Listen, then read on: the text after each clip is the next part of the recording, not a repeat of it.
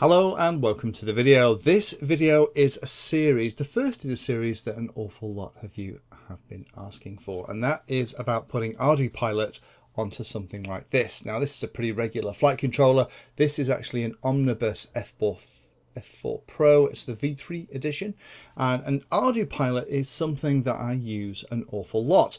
Ardupilot is the family name of the software, but there's Ardukopter for multi-rotors, there's Arduplane, Ardurover, Ardusub, and there's loads of different variants that you can actually put on different models. But until now, you've had a pretty limited choice of hardware. You either had the APM, which has really been retired now for about 3 years, 8-bit technology, very long in the tooth. Still have lots of people messaging me using it. My advice would be don't. If you're going to use Ardupilot these days, if you want a cheap and cheerful implementation, I'll probably go for something like this now. Or the more modern option is to use a Pixhawk, either regular Pixhawk like everyone knows and loves, or the new Pixhawk Cube that I've been building with the past couple of models, and that tends to go in the very big models. Now, in the video I did a couple of weeks ago, I talked about the fact that Ardupilot was a very safe, stable, very reliable technology, but it didn't do on-screen displays. But I did in that video mention that if you put it on something like this, then it did.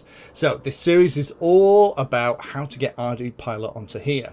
So let me very quickly talk about why you might want to use Ardupilot over something like iNav. Those of you that watch the channel regularly will know that iNav is something that I put in an awful lot of planes, and iNav is a fantastic system. It's pretty solid now. I've been using it back since the days of 1.3 or 1.4. I think we're on 2.1 now.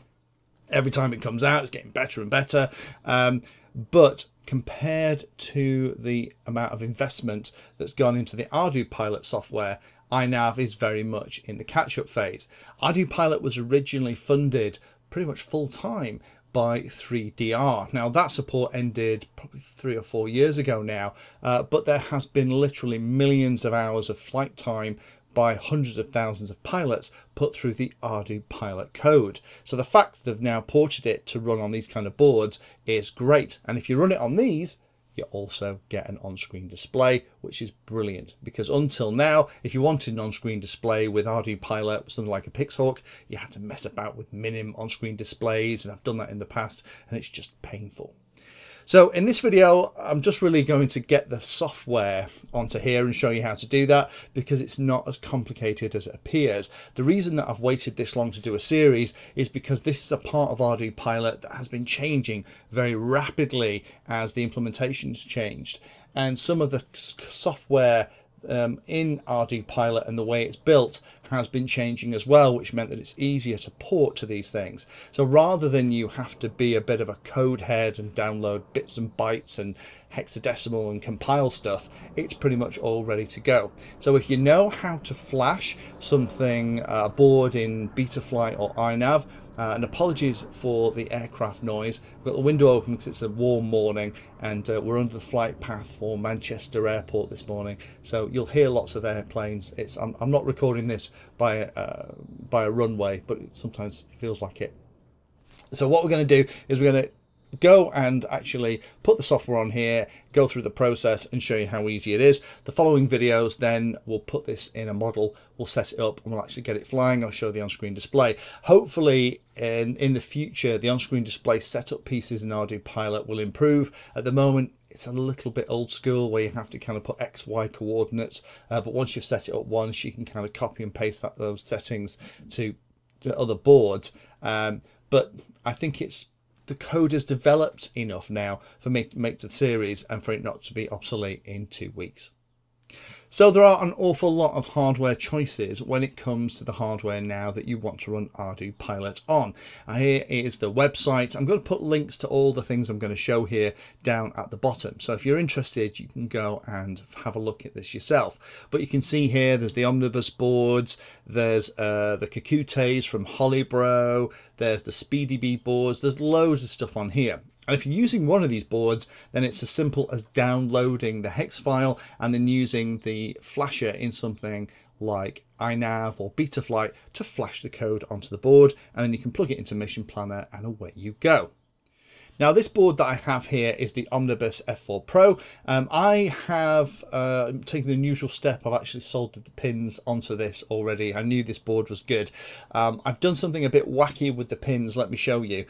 By default, there are two things that you have to do with this particular board, and the cool thing is in the wiki, in the documentation for Ardupilot, which has always been excellent, it shows you the things you need to do. One is to remove a little resistor or diode on the board which stops the 5 volts going to the output rails. I have actually soldered all of the 5 volt pins together for the throttle, aileron, elevator and rudder outputs, so that means that that's going to work. I don't need to worry about that. I will keep the 5 volts on the rails to power my receiver.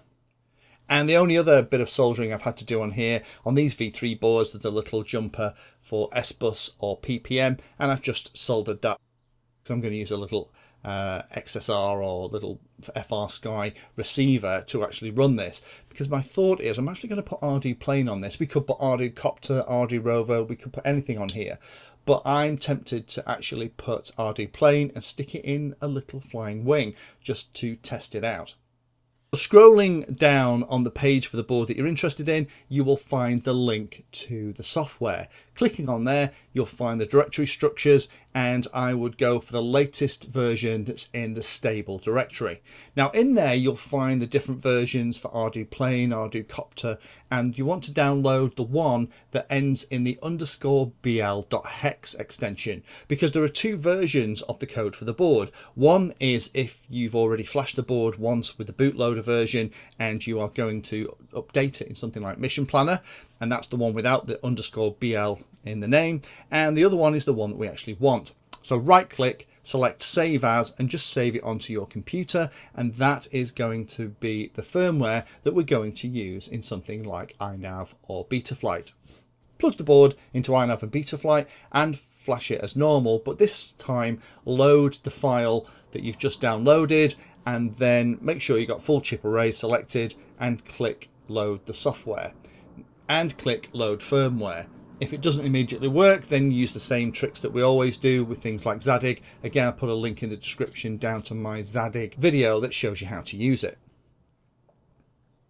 Then it'll start flashing, and it takes a little bit longer to flash than most Betaflight or iNav boards, so just sit with it. It'll take probably a couple of minutes.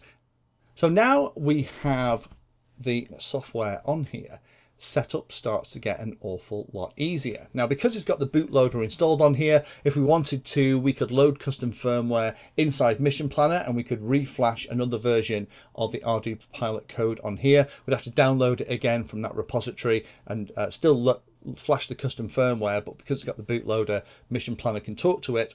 Or you can flash the new version with the _bl.hex ending onto this using iNav or Betaflight. I find for those you just have to press and hold the DFU button, and then you can just flash it as normal. For those of you that might ask, once you've done this to a board, if you have one of these spare and you want to have a play, you can very easily get back to Betaflight or iNav. Again, it's just the same process as a standard flash. I'd probably just press and hard boot it into the bootloader, plug it into iNav or Betaflight and flash it as normal.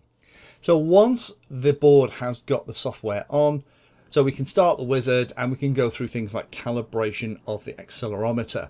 But before we come back into the next video and carry on with the process, we're actually going to wire this up. So join me in the next video where we'll connect in the receiver, we'll connect in the GPS and the I2C connections for things like the compass and the GPS itself, and then we'll come back and we'll go through the calibration routine and we'll complete the setup. Then in the following video, we can actually look into installing this thing into a plane and starting to get it flying.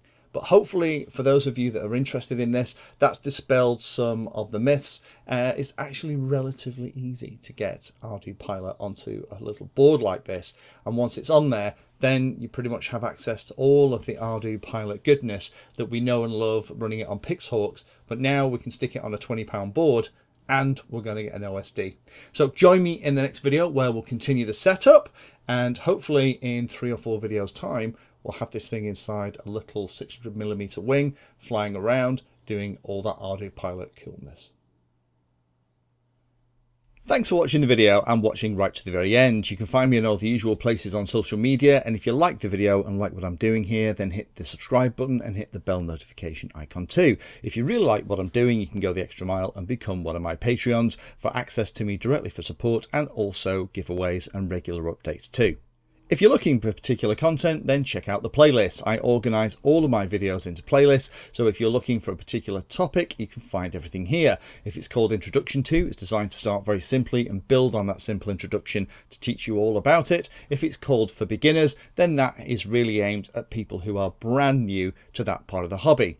You can also search on YouTube for anything that you're interested in using the search function at the top. So iNav Painless 360 will find all of my videos and even the playlist around iNav. So thanks again for watching and happy flying.